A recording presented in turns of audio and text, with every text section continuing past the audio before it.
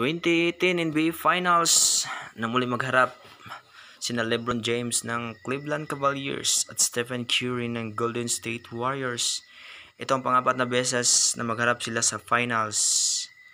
Sa Game 1, naging isang magandang laban ang ipinakita ng Golden State Warriors at ng Cleveland Cavaliers. Isang mainit na bakbakan sa pamagitan ng dalawang koponan. Hanggang umabot sa fourth quarter, naging isang madikit ang labanan. LeBron James controlling the ball for the final seconds. Pass to George Hill. It's a foul from Thompson. 2 free throws. Second free throw. No good. Rebound by J. Smith. Oh, J. Smith, where you're running the ball. End of regulation. It's overtime. And LeBron James can't believe it. In overtime, unang nakakuha ng puntos ang Golden State Warriors. At sa overtime, they dominate Cleveland Cavaliers to lead the series into 1-0. Game 2, home court advantage pa din ng Golden State Warriors ni Stephen Curry at Kevin Durant laban sa Cleveland Cavaliers ni LeBron James. Sa unang quarter, maganda ang kanilang sagupaan, dikitan lang ang laban. Sa ikalawang quarter, lumalayo na ang opensa ng Golden State Warriors. Hindi na napigilan ng Cavaliers ang opensa ni na Stephen Curry. Lumamang na ng double digit.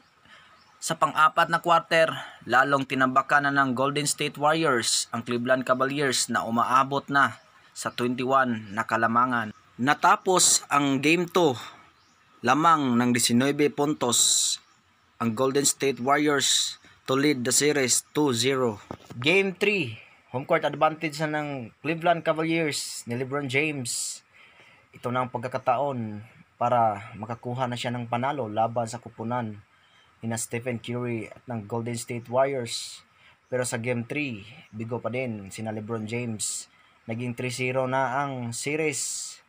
At sa Game 4, home court advantage pa din ng Cleveland Cavaliers. Pero sa pagkakataon na to, tinambakan sila ng isang buwan ng Golden State Warriors. Ito ang pangalawang pagkakataon sa career ni LeBron James na mas-swept siya sa finals. Una siya na-swept sa San Antonio Spurs noong 2007 laban sa Big 3 ng San Antonio Spurs na pinangunahan nila ni Tony Parker, Tim Duncan at Manu Ginobili. Pinatunayan ng Warriors na sila ang pinakamalakas na kupunan sa liga ng NBA. Nakuha nila ang back-to-back champion, hinirang na finals MVP si Kevin Durant. Ito ang pangalawang beses na hinirang si Kevin Durant ang finals MVP. Simula kasi nung pumasok siya sa Warriors. This year, the back-to-back NBA Finals MVP, Kevin Durant. Every one of them is great. I think I got 3 of these bad boys, and the group that I get to do it with, this makes it